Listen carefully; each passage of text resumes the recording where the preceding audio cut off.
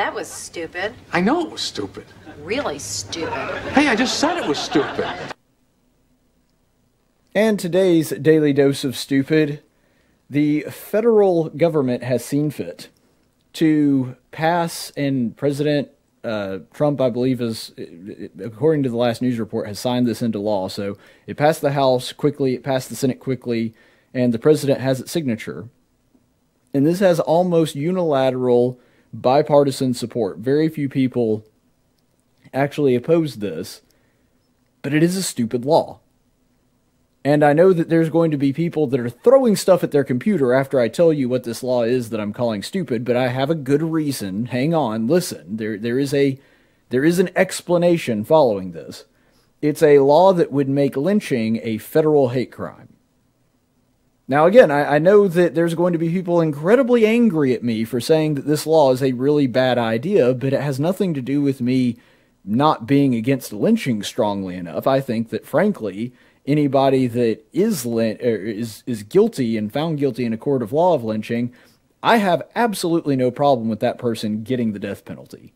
That is perfectly acceptable in my mind. I have no qualms about that whatsoever.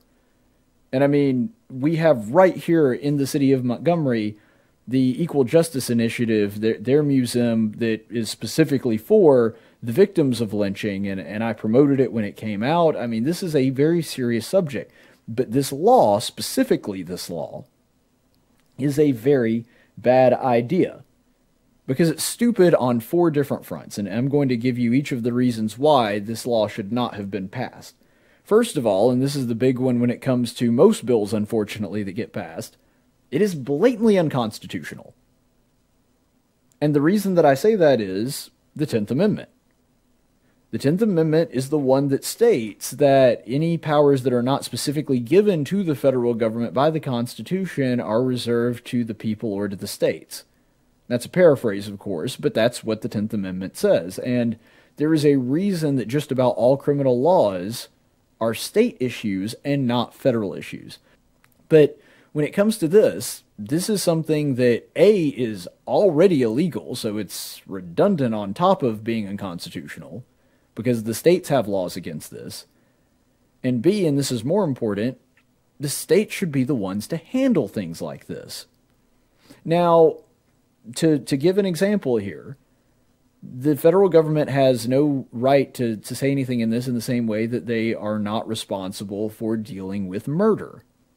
When it comes to murder, with the exception of a handful of extremely rare circumstances, that's something that's handled at the state level. Well, nobody is against murder being illegal. Of course, we all agree. That's something that you would get darn close to 100%, if not 100% agreement on amongst everybody if you polled the American people on how they felt about should murder be legal or illegal. You'd get a pretty strong answer for illegal. That'd be pretty much everybody. But that does not necessarily mean that because everybody agrees that it ought to be illegal, that murder should be illegal at the federal level. Now, there are a handful of rare circumstances where murder could be considered a federal crime. For example, if you assassinated a senator, something like that, something that deals directly with the federal government, then yes, it is technically a federal crime. But by and large, the federal government correctly decided to let just about all criminal proceedings, unless it directly involves the federal government or unless it's something that crosses state lines, and because of that they have to intervene because no one state has jurisdiction over the crime. Well, if that does take place, then what we have here is a precedent that even something as horrendous as murder, it doesn't matter how heinous the crime is, it's not a federal crime because the states are supposed to be the ones that handle this. And lynching is no different.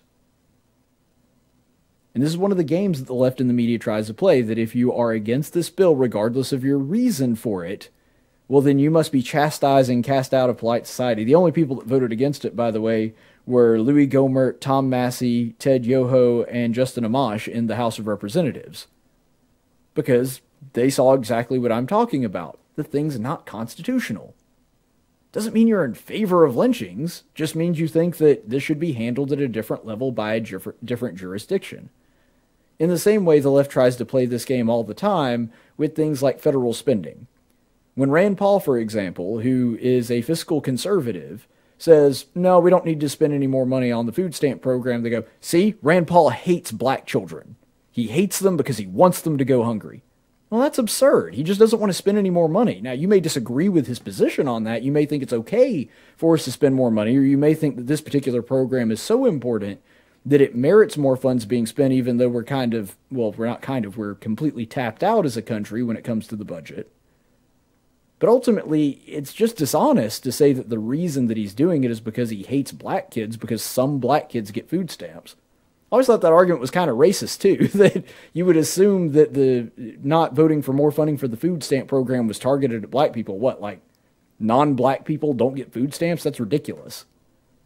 But anyway, that's ultimately what it comes down to, and the reason that so many people voted in favor of this thing, even though it probably, they looked at it and go, no, this isn't constitutional, it's because they don't want to deal with the hassle. They know that it's a largely symbolic bill, that lynchings don't really go on here in America anymore. And because of that, they just look at it as like, look, it's not worth having the fight. It's not worth having to answer a whole bunch of questions from a bunch of leftist idiot reporters that are saying, so you're in favor of lynchings now? Another reason, the third reason that this is stupid is because the designation of a hate crime is absurd, because what this bill does is it makes it a federal hate crime to perform a lynching. Here's the reason that's dumb. Of course it's a hate crime. Are you trying to tell me that a hate crime that's just regular murder, like if you go and string somebody up in the woods and it has nothing to do with race, that's not a hate crime? If it's two black guys or two white guys or two Hispanic guys, and one of them takes the other one and hangs him by a tree in the middle of the woods and then burns his body, yeah, that's a hate crime. Doesn't matter if it's racially motivated or not. That's the thing that is so dumb about this designation of hate crimes. All violent crimes are hate crimes. I mean, if they're done with malice, unless it was like manslaughter or something, anything that is done intentionally, if you're trying to hurt another human being, that's a hate crime. And so adding this extra, it's a double super bad murder if he was doing it because the color of his skin. Well, no, the murder is just as bad regardless of what his motivation was. And then finally, and the fourth reason why this is incredibly stupid, and this is really more aimed towards the Democrats that voted in favor of it, the same Democrats that refused to, earlier this week, I think it was actually the same day that they voted on this bill, they also voted on the Born Alive bill, and the Democrats unanimously voted no on the Born Alive bill, the bill that would protect all babies that undergo abortions and survive a botched abortion and then are alive outside the womb, that bill would protect them. They all voted no on that, and their rationale for voting no on it was, look, that's something that just doesn't happen. There's no reason to add a protection onto this because this is a non-existent scenario. This is just something that Republicans made up. It's not really happening. There are no actual cases of this taking place. And so there's no reason to pass this bill. Now, the real reason that they did that is because the abortion lobby didn't want them to vote in favor of it, because they don't want these protections for children that are born. Even ones that are born, if it's an unwanted child, in their mind, it's not a child. And there have been countless people that attested to this, including people like Ralph Northam. But ultimately, this is the thing that's so ridiculous about it, because this is the stated reason for this. The sponsor of the lynching bill, a Representative Billy Bush, a Democrat from Illinois, stated the purpose of this bill this way. The importance of this bill cannot be overstated. Charlottesville to El Paso, we are still being confronted with the same violent racism and hatred that took the life of Emmett, talking about Emmett Till, the namesake for this bill, and so many others. The passage of this bill will send a strong and clear message to the nation that we will not tolerate bigotry. Yeah, both of those scenarios you just cited, the ones that are modern examples, Charlottesville and El Paso, neither one of those are lynchings. He's trying to cite the necessity of this bill by giving two scenarios that have nothing to do with lynching. And so it really is primarily just a symbolic thing at this point. But there are, by contrast, some thought leaders on the left that are calling for infanticide. Ralph Northam, just last year that we were talking about, the governor of Virginia, is saying that, well, if there was a botched abortion, what would happen is we would keep the child comfortable and move it into another room. And then after that, we would have a conversation about whether or not we should be keeping the child alive with the mother. No, that's a baby that's been born. And even the vast majority of the people on the pro-choice side would say, no, at that point, you have to keep it alive. That's definitely a baby. It's not even attached to its mom anymore via umbilical cord and is still alive. That's definitely a baby we need to take care of. But he's just the most prominent one that's actually an elected official. There are thought leaders that have essentially said this, that there's people that are calling for the ability to kill your children up to the point of about 2 years. And so, of course, there would be people that believe that if you can have an abortion, what's the difference whether you kill it inside the womb or 5 minutes after it's born? What's the difference in killing it 5 minutes before and 5 minutes after the birth? It's no more developed because of that. And so the only thing that has changed is its location. That this is the logical conclusion of the mindset that it's okay to kill children as long as I don't want it. And more importantly, these aren't hypotheticals, as the Democrats are trying to present it as some kind of fantasy that, or some kind of myth that the Republicans are spreading, where there are children surviving abortions and then either not being cared for and allowed to die, or just straight up being killed themselves. Usually it's more of the former than the latter, but either way, that is happening. In Ohio, for example, there was the famous case of Baby Hope, who survived a partial birth abortion and continued to survive for about 3 hours.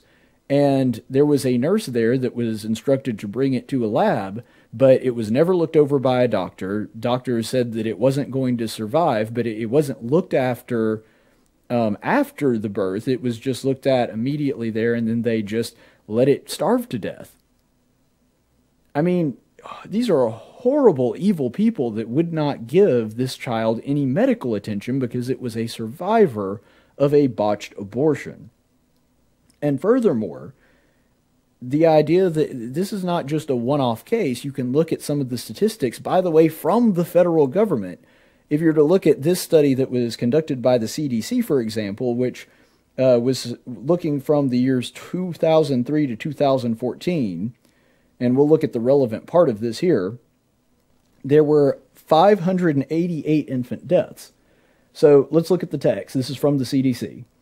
Analysis of the text as reported by the cause of death certifier show that 588 deaths with mention of 143, which comes out to 24.3%, could definitely be classified as involving induced termination.